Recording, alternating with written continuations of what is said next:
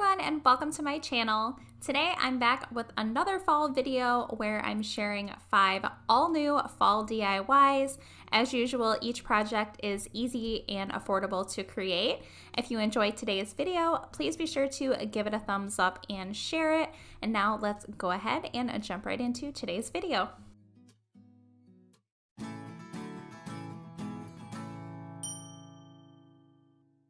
For the first DIY today, I'm going to be starting with this 5-inch unfinished wood square block, and this one did come from Michaels, and it's from the Make Market brand. I first started painting it with my Pueblo colored paint, but I ended up not liking it, so I'm just going to be painting over it here with my Folk Art matte acrylic paint and the color Yellow Ochre.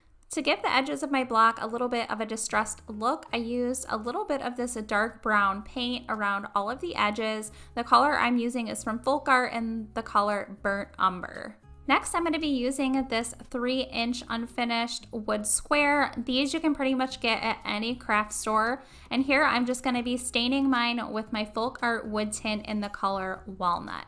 Then I'm going to be using hot glue on the back side to attach it to the center of my yellow colored block. I'm going to be using these Hello Autumn wood word cutouts. These I did cut out myself on my xTool M1 machine, but if you don't have a machine like that to cut out your own words, they have so many out in craft stores right now for fall, so you can probably get some really great fall words from there. The one I am using here for the SVG file, I did purchase from Etsy, and I will have a link to that down in my description box. I am going to be painting both words Hello and Autumn with my Waverly chalk paint in the color Ivory. Another little detail piece that I'm going to be using are one of these wood leaves. I think these are so cute, and I just recently picked them up from Joann Fabrics.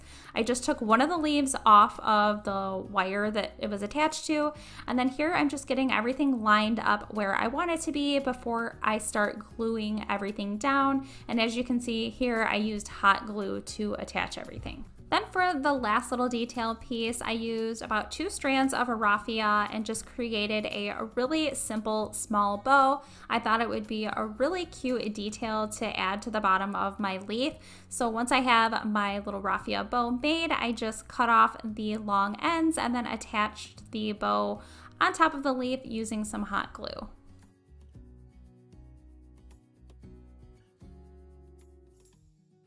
Here's the piece all finished. This one was super easy to do, and it is the perfect accent piece because you can pretty much put it anywhere, a table, a tiered tray, a shelf. It's just the perfect size.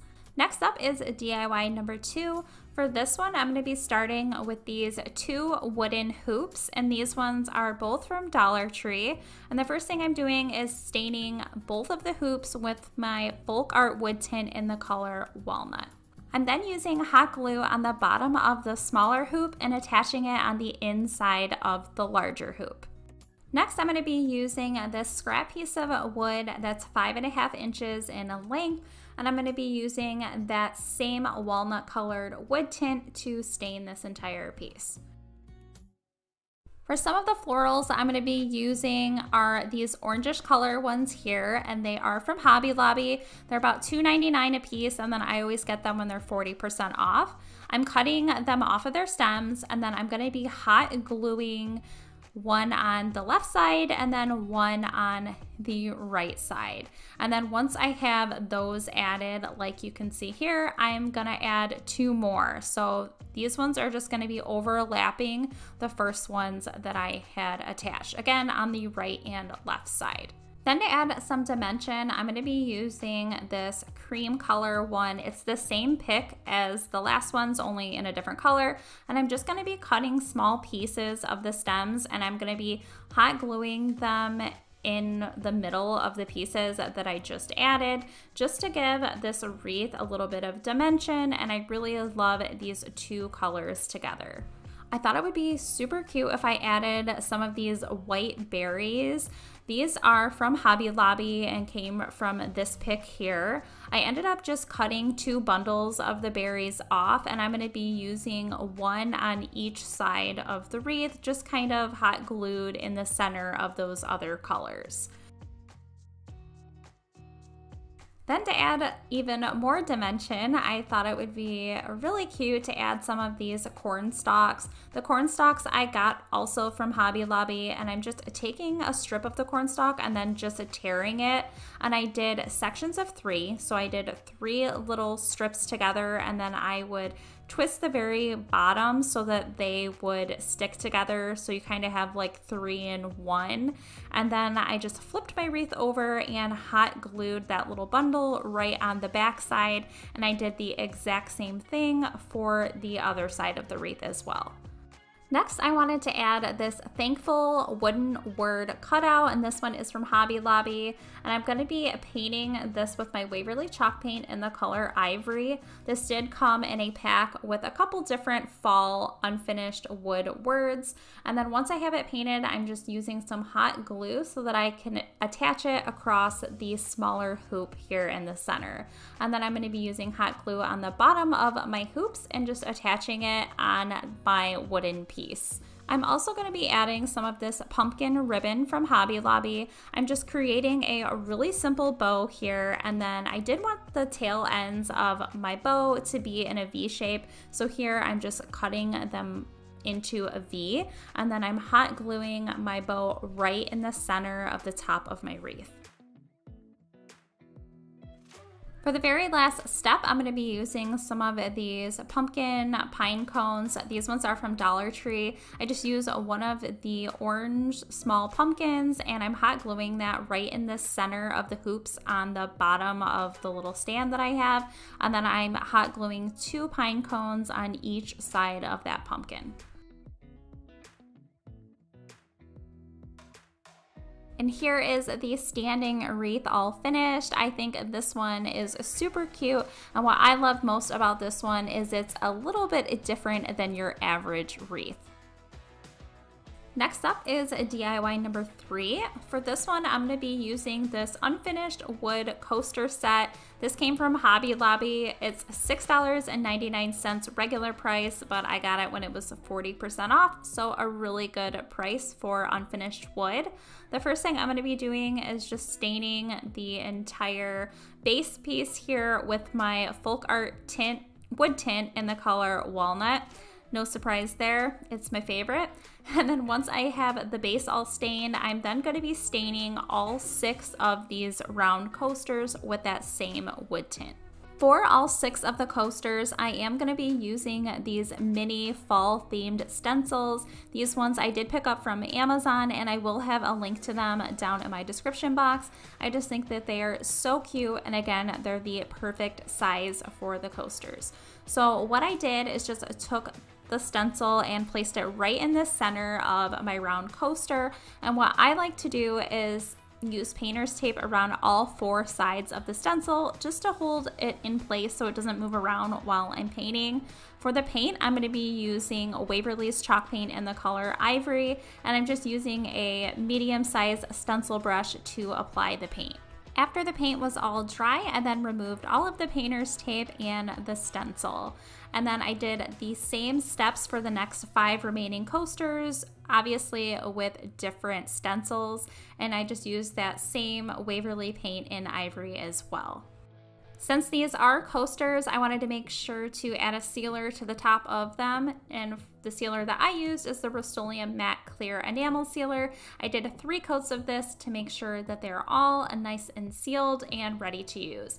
These are what the coasters look like all finished. I think that they turned out absolutely beautiful, and they were really easy and inexpensive to create. Moving right along into DIY number 4. For this one, I'm going to be using this sign that I picked up from Hobby Lobby. It was on clearance for $4.49, and I just wanted to make it over since it has really good bones to it. It has a really nice thick frame, only I wanted to darken it up a bit. So here, you probably guessed it, I'm using my folk art wood tint in the color walnut to stain the entire frame. Then for the inside of the sign, I wanted to have a really fun fall color, so I'm painting it in the folk art matte acrylic paint in yellow ochre, and I did have to do a couple different coats of this paint to cover up those words. Then I wanted to give the inside wood slats a little bit of distressing, so I'm using the Folk Art paint in the color Burnt Umber, and I'm just dry brushing that on all of the inside little edges. Next, I'm going to be using these unfinished wood letters from Hobby Lobby. This one you can see spells out the word apples, but I'm also going to be spelling out the word flannels, cider, pumpkins, leaves, and hay rides for all of the words and letters. I'm painting each one with my Waverly chalk paint in the color Ivory. Once I have all of the letters painted, I have the words all created in all of their spaces, getting them exactly where I want them to be, and then I'm going to go through and hot glue each one of the letters down. Here's what the sign looks like all finished. I really love how this one turned out. I love the really bright colors, and it fits perfect with my fall decor this year. Now for the fifth and final DIY for today, I'm going to be starting with one of these 5-inch square unfinished wood blocks from Michaels, and I'm going to be using my favorite wood tint in walnut to stain the entire piece. I'm then going to be using a sheet of this pumpkin printed craft paper from Hobby Lobby, and since I need to measure it down to size, I'm just going to be placing the wood block on the back side of my paper, and then I'm just going to be tracing around it with a marker. I am going to be doing it a little bit larger than the wood block so that I have a little bit of extra paper to fold over the edges. Once I had it all measured and traced out, I then just cut it out with some scissors. I'm then using some Mod Podge on the wood and just spreading that out with a brush. I did end up using a little bit too much glue, but it's better than not enough. Then once I had the glue on, I placed my paper right over top and then just smoothed out any bubbles. After the glue dried down a bit, I just used some sandpaper and started sanding the paper around all of the edges of my wood, and it just gives you a really nice, clean, crisp cut. Then I'm going to be using these wood trim pieces. You can get this at Lowe's, and I already cut mine down to fit around the entire outside edge of my square. And then here, I'm just using that walnut wood tint to give them all a nice stained look. I'm then using hot glue to attach all of the wood trim pieces. The two longer ones are going to be on the top and the bottom, and then the two shorter ones are going to be my side pieces. I'm going to be using this Hello wood word cutout. This one I did cut out myself on my xTool M1 machine, and it is an SVG cut file that I did purchase on Etsy, and I'll have a link to that down in my description box.